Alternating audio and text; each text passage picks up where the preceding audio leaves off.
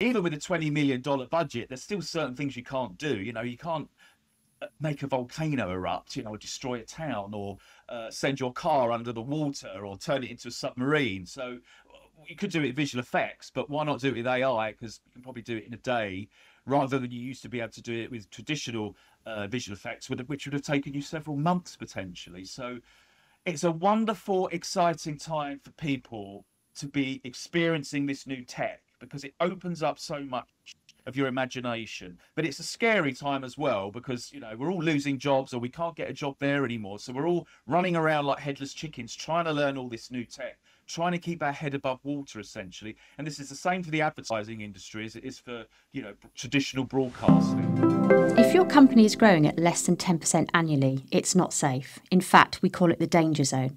Your best people might be looking elsewhere. Zockery's growth programme will show you how we've helped companies break through and create sustainable growth. Visit zockery.com.